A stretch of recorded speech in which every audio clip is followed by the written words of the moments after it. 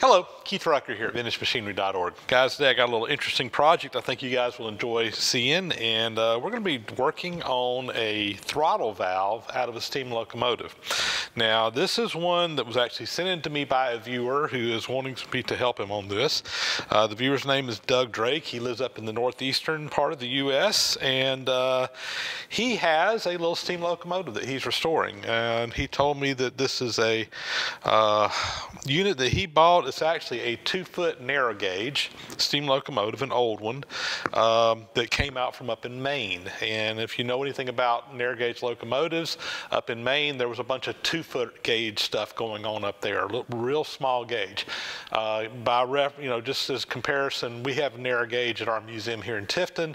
Our little Vulcan locomotive runs on a 3-foot narrow gauge, and of course standard gauge is what, 4 foot 9 3/4 inches. That's probably not exactly right, but much wider track. So the narrow gauges uses narrow track, but there was quite a few of those 2-foot gauge steam locomotives up in that northeastern part of the United States back in the day.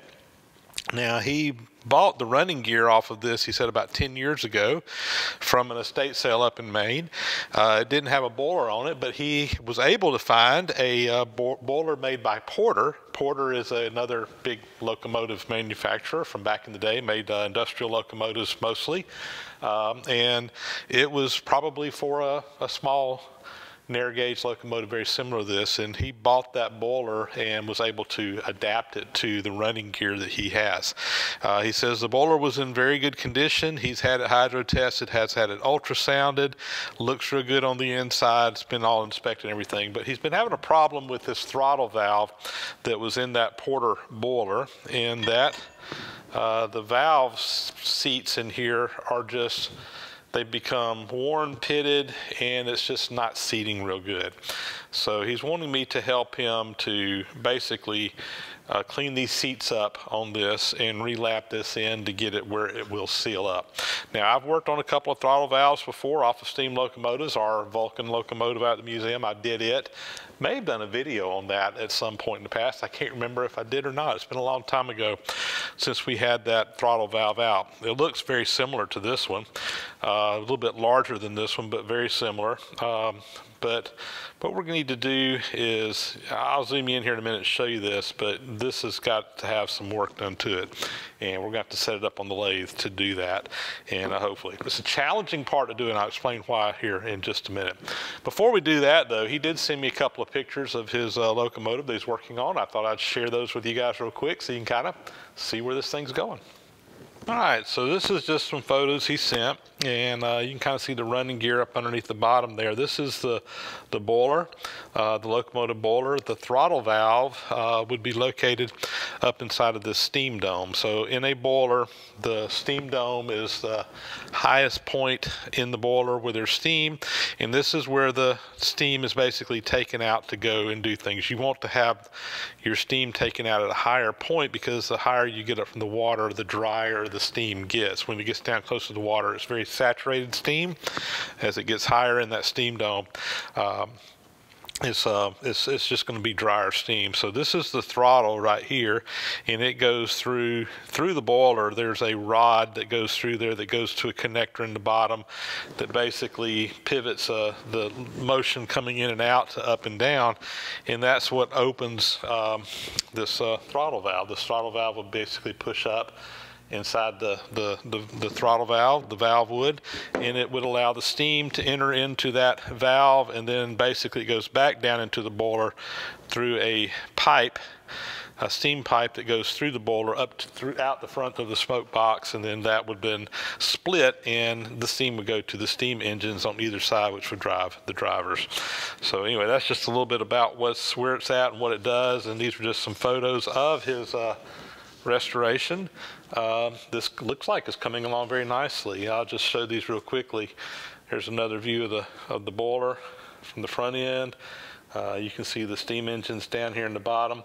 Basically, he doesn't have I don't think it's opened up here in the smoke box, but inside the smoke box, that pipe would come out, and there's the 2 dry pipes that go down basically into this casting, and then the steam goes into the steam chest, which the steam chest is right here on the top. That's where the valve is. It slides back and forth. That lets the steam go into the engines that drives the locomotive. So just a few more pictures here we'll show you real quick of the work in progress. All right. So here's the whole throttle valve assembly, and you see you got some bolts here. This is actually the pipe that goes where the steam goes to the front. So it would probably be in the steam dome, with this being the front of the locomotive, this being the engineer side.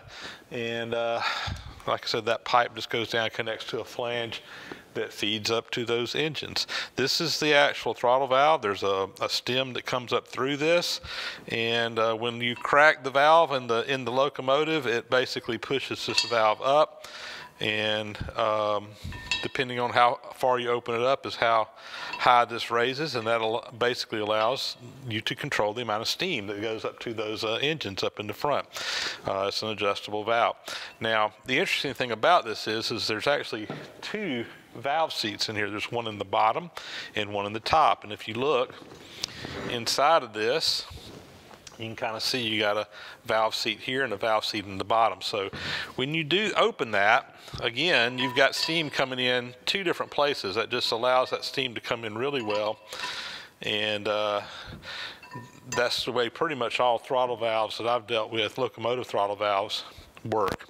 So here's the challenge. We've got the two seats in here. Now, the seats inside the throttle valve itself don't appear to be in too bad a shape.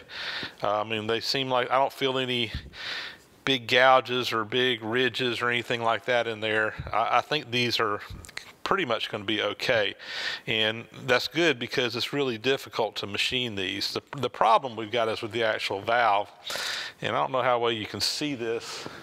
In fact, let me zoom in a little bit closer on that valve. So there's a really big ridge up here at the top of this, and what happens is this seat will wear, but it's only going to wear in the area that comes in contact. So this, if you were to lay a straight edge across this, it's higher in the top and the bottom than it is in the middle, and it's basically just worn to the point to where it's not sealing up anymore, and that's happening on the top and the bottom. So what needs to happen is we need to come in here and basically freshen up these surfaces on the lathe and get them where we got a nice flat surface from the top to the bottom. That's going to cause this valve to seat down just a little bit deeper than what it is right now, but we've got some extra material. I don't think it's going to be an issue at all to do that. But that should go a long way toward helping us seal this up. Once we get these surfaces freshened up, we'll have to relap it into the seats in here so that everything works for good. Now, here's the challenge. On most valves, you just have a single valve seat. You just go in there and you freshen it up, everything's good. But with this one, you've got two valve seats that are at a certain distance apart, and we've got the matching valve seats inside the casting back here. The problem is that when I freshen these up on the lathe, these seats have to be exactly the right distance apart to mate with the piece over here in the casting, and it's really not adjustable. It's a certain size, and it's extremely really the only way to measure it is through trial and error, and getting it where both seats fit just perfectly. So I've done these before, and it's just, like I said, it's just a certain amount of trial and error involved. Now, I'm sure that when this was made new in the factory, they probably had some jigs and fixtures and so forth to help with that, but fixing an old one like this, the only way we can do this is, again, through trial and error. So my game plan is we're going to make a fixture to hold this over on the lathe. We'll come in here, we'll freshen this up, and then we'll probably use some lapping compound, and we'll also use some something to mark in here to see where it's cutting and make sure that we're actually lapping both surfaces at the same time. And we may have to make some adjustments on either the top or the bottom valve to get it where it matches what's going on inside the actual throttle body there. So anyway, there you go. Fun little project. Let's get over to the lathe. Let's start working on our fixture to hold this and see if we can get this knocked out. So I've just got a piece of metal here. We're going to make this little fixture to hold it on, and I'm going to start by facing that side, and then we'll put a center in it so that we can support it. A little bit deeper. Still just a little bit more. Here we go. This ought to do it. Okay. Just put a center in the end.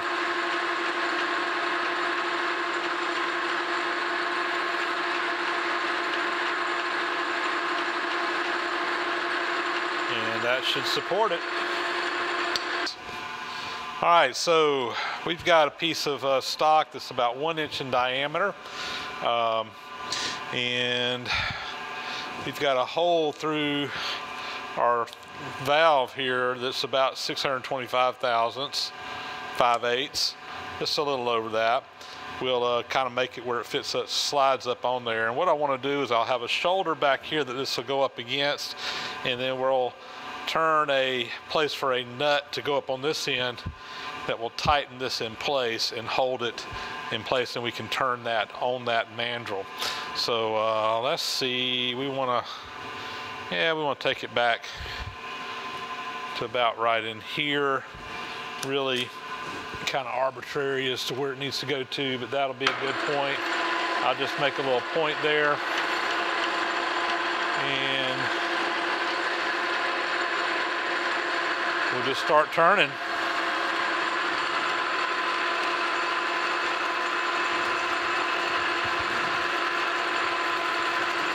Whittling this thing down to, it's going to be a little over 5/8. We just kind of have to find a fit that it fits on.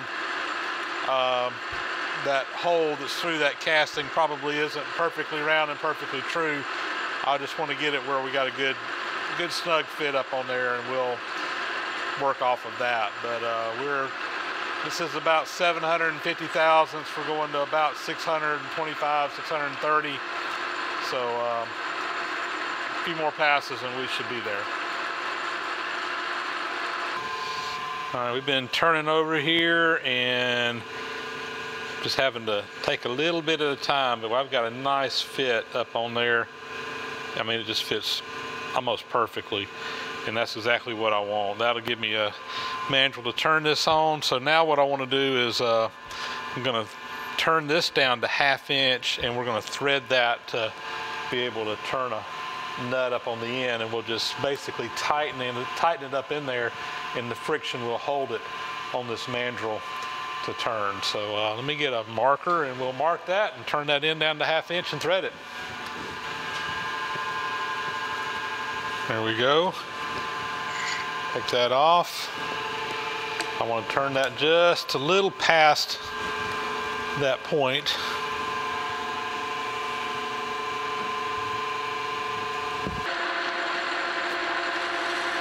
So we're about right in there. And we'll go to 1/2 inch. We'll just turn a little bit off until we get there.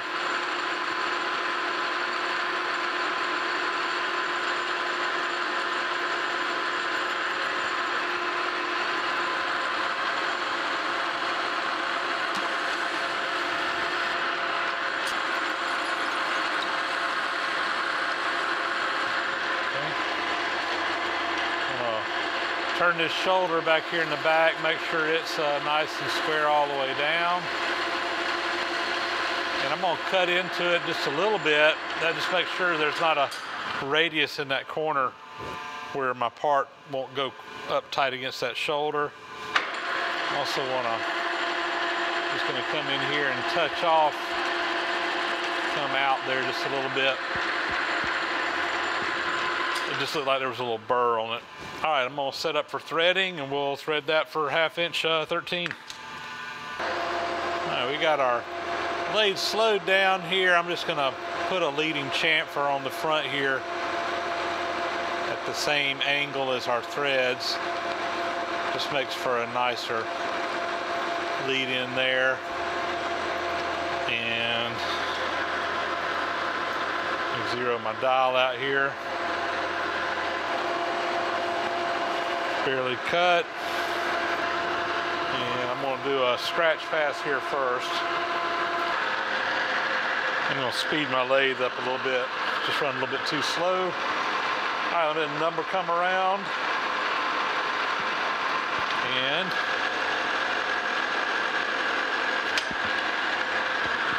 And let's check that, make sure we're on 13 threads per inch, which we are, and we should be ready to roll.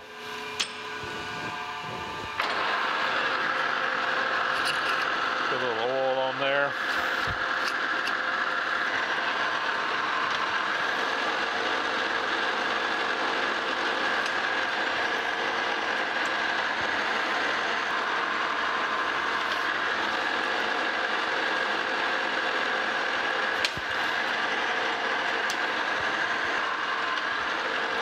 I've done a lot of videos on threading, so I'm not going into the details here on how to single point thread on a lathe. If you're interested in that, I encourage you to go look at some of my older videos. You can search them, and there's multiple videos where I go over how to do this.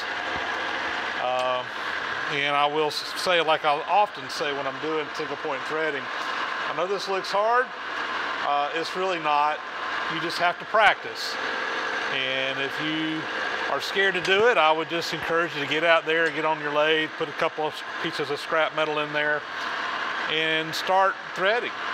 And after you do a few of them and are successful, it really becomes easy. We're just taking a little bit at a time, cutting those threads on out. And what I'm looking for is kind of to where I get a sharp point at the top of the thread, and then that tells me it's time to start measuring with a nut for a fit. And another pass or two, and we should be about where we need to be. In fact, we're going to check it after this pass right here. So we'll pull that out, and I've just got a nut here, and it's a little bit tight. So I'm going to take a little bit more. You know, another alternative, if you want to, when you get down close like that, you can just run a die up on there. I find it a lot easier to just thread it out first and then finish it with a die if you're going to do that. But I'll just single point it on the rest of the way out. It'll be faster to do this than to go set a die up. Take a little light pass there. And I think I'm going to do just a few more thousandths and test fit it again.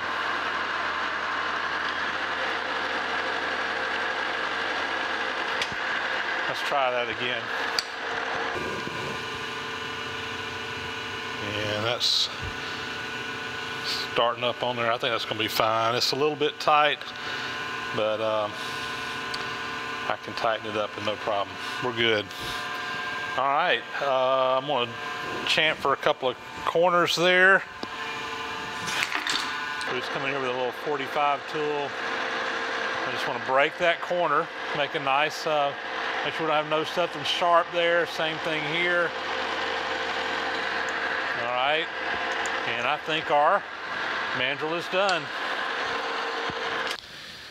All right, so we are ready to assemble this. We'll put our valve up on the mandrel. I'm just going to put a washer on here to kind of where it'll press on the bottom. That washer's a little bit big, but we'll just cut it out with the lathe and make it where it's the right size. Tighten that up. And now the friction, we're just sandwiching this together. We'll turn it, it'll turn on that center stem, and hopefully, with any luck, it's going to be running fairly true to those valve seats. We're about to find out. So let's get our tailstock and support in here. So it looks like it's pretty good. Got a little bit of run out, but some of that's just the wear in it. No big deal. Like I said, our washer's running out, but we're going to cut that down to size. In fact, let's just go ahead and get that out of the way.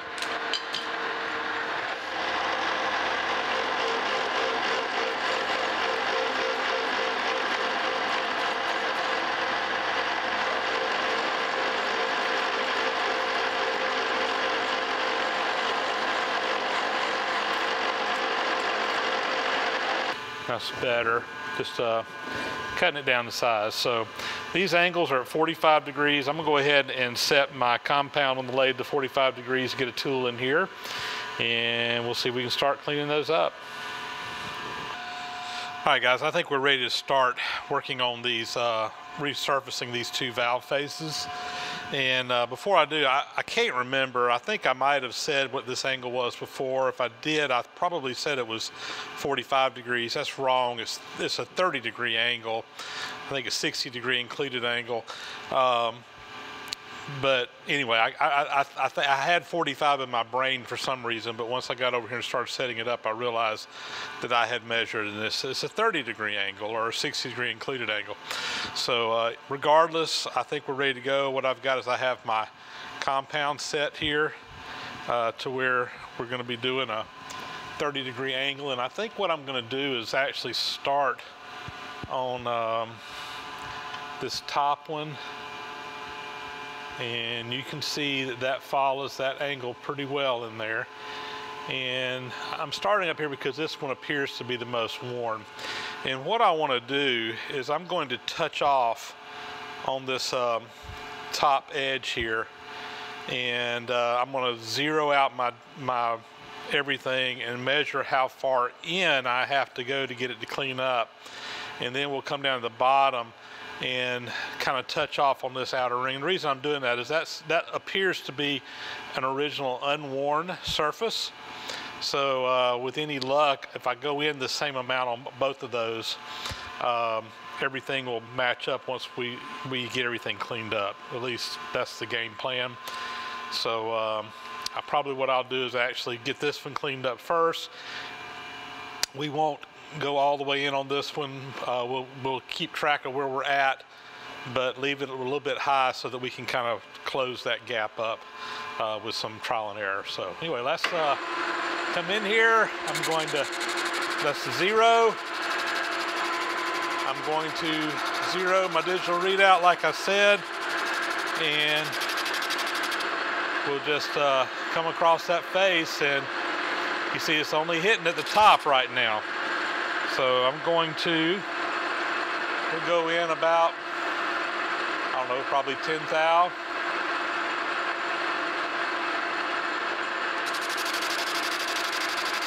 Come back across. Again, we're missing through most of that. Let's do another 10.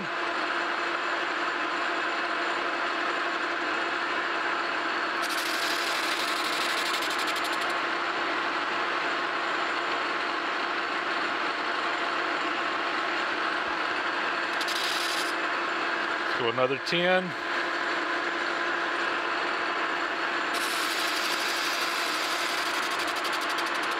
All right, we're starting to touch a little bit in there. We've gone in a total of 30 thousandths now. I'm gonna do another 10.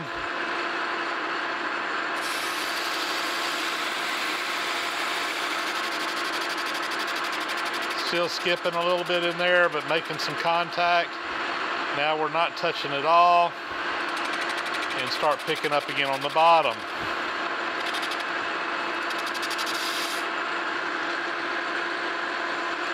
This will take us to 50 thousandths total depth in. Let's see if this gets it. Starting to skip.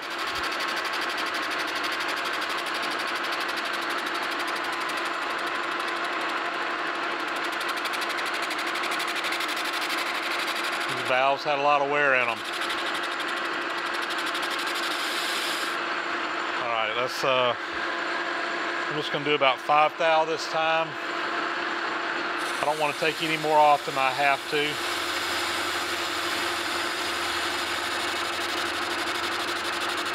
Still skipping here, but we're getting a lot closer to where we need to be.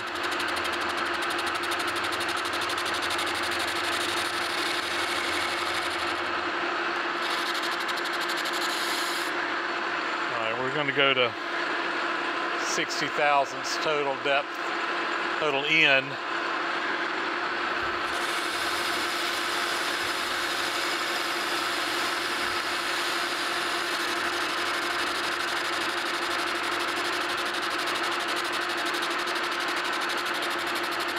Man, we're close, but not quite.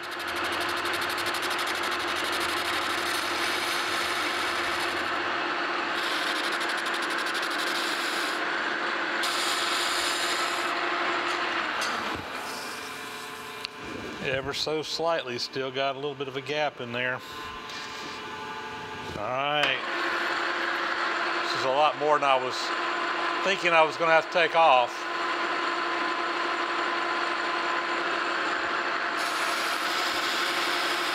We're at 85 thousandths. I think this will get it. I hope this gets it.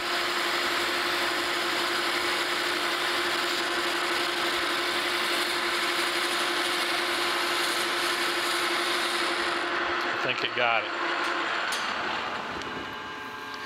Yeah, it got it. All right, that's 85 thousandths off the total, off the top diameter. We'll come down here. Again, come in and touch off on this one. I'm going to zero my digital readout again.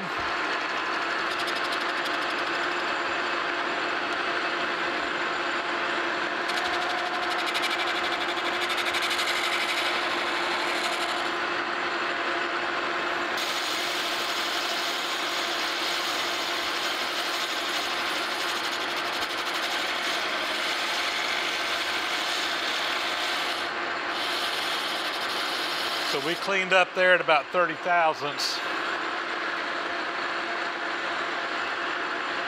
We'll take a little bit more off of it.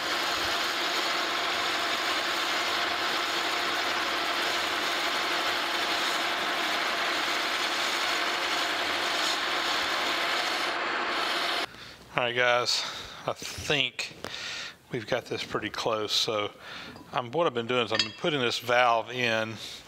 And even though I was real careful not to take as much off the bottom as I did the top, when I put this thing in the first time, it was touching in the top but not the bottom, which means that I had to take some more off the top to get it back down. I really took a little bit more off the bottom than I should have, but no big deal. We're going to make this thing fit. What I've been doing is bringing this in. It's been catching in the top, and I've been able to take my finger and just kind of shake this thing in this valve in the bottom a little bit at a time until when I first did it, there was a good bit of slop in there, and I've gone back to the lathe I think 3 times now, taking about 5 to 10 thousandths off per pass on the top. Now I don't have any movement in there, so I think we're really close, probably where we can start lapping this thing in, and till we get it where we got it seated well in both the top and the bottom. That's the game plan. So I think we're ready. We'll get our lapping compound out and start lapping. All right, we're ready to start lapping. And to do this, I'm going to be using some lapping compound that's made by Time Saver, is the company that does this. I think I bought this kit off of McMaster Car, and this is just one that's got a little small sampling of a bunch of different grits. And if you look on the cover here, you got the green ones here are for hard metals. This is going to be your cast irons and steels. The yellow ones are for soft metals. That's going to be for aluminum, brass, bronze, etc. And we got everywhere from coarse to very fine. I'm going to use the green stuff, and we're going to start with the coarse. Because we want to cut some metal here, and all this is just a powder, and you can see in here it's exactly that. It's a powder. And what I'm going to do is we'll take some of this and put it in a cup. Let me get something to kind of stir it up with. Just use this brush, and we'll just take some and put it down into this cup. That should be plenty to start with. And what you do is you mix this with some oil. I've just got some spindle oil here, and we'll take that, and you just want to create a slurry between these two products. Need a little bit more oil. And you can kind of mix up however much you think you're going to need for whatever job you're doing. So let's just do this. I'm going to take my brush and I'm going to just kind of brush some of this compound down in that bottom seat, and we'll do the same thing for the top seat here.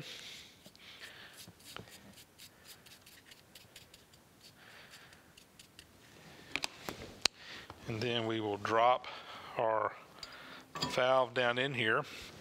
Now, the gentleman that I got this from, he made a little adapter here. He tried lapping this himself, but it was just so far that he couldn't get it done without machining. But he sent along this little jig that we're going to put in a drill, and we just let it roll.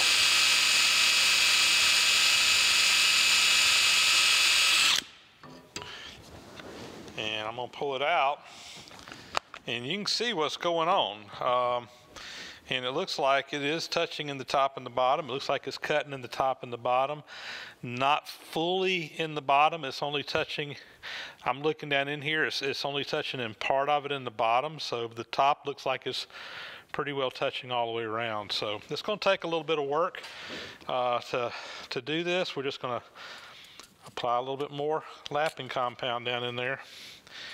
You want to just add some fresh from time to time, and it's going to be back and forth, back and forth, back and forth until you get it where it has cut what you want to cut.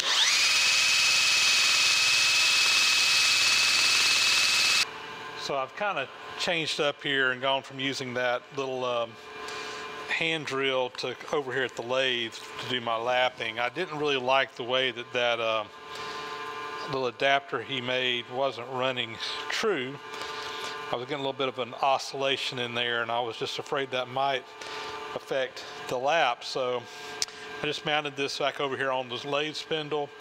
I had to cut that washer down a little bit to let it fit through the bottom, but just turning my stem, and I can come in here and just kind of push it up on there. And this also allows me to kind of go in some steps here, because what will happen is that'll drag a little bit more of the lapping compound. Whenever I loosen up, it kind of laps. It just brings that lapping compound in there, and I can get a little bit more cycles out of this. And I'll pull it off, and we'll put a little bit more lapping compound down in here. And I'm just making sure those valve faces are covered really good, and go through another cycle.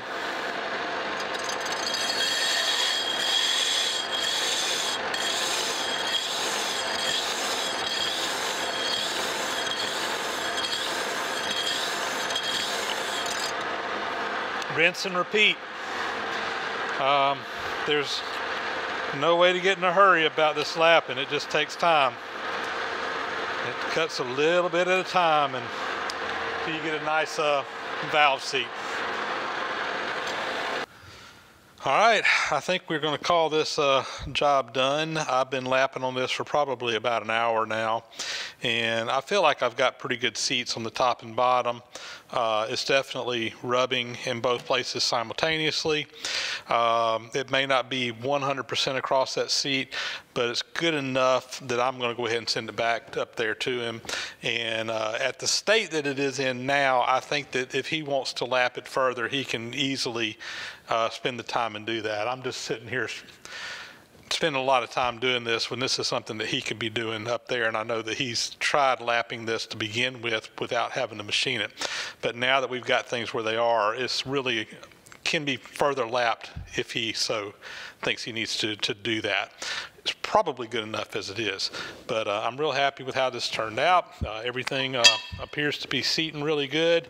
You know, I was a little bit concerned that we may drop the top of this down past the top of below it. You know, we had to take a good bit of metal off to get it to clean up. And I know that the bottom seat is probably hitting, the top of this is probably a little bit below the top of the seat down there, but we've still got plenty of material that it's seating against, so I think we're in good shape here. I think this is going to be just fine. You know, this is probably was the original seat in this boiler that's well over 100 years old, and with fresh seats in here, probably no more than that locomotive will be ran. It'll last more than a lifetime, I'm sure, as it is, as long as it's cared for. So I'm gonna pack it up, send it on back up. Well, there we go. One more project knocked out. I'm going to send this back up to Doug. And like I said, if he wants to lap on it further, he can sure do that. But I think it's probably good enough like it is.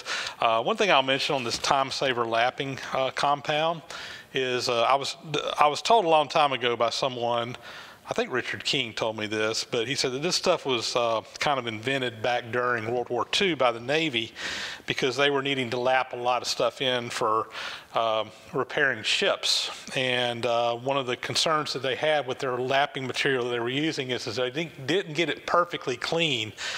That grit from this lapping stuff could get into the machines and mechanisms on the ship and cause further damage. So they came up with this product here that will break down pretty rapidly. You have to kind of keep putting fresh stuff on it for it to continue to cut because it breaks down rather quickly, so that if in the heat of battle repair they don't get something perfectly clean, this product's not going to damage things further, or at least the damage will be extremely minimal compared to your more traditional lapping compounds.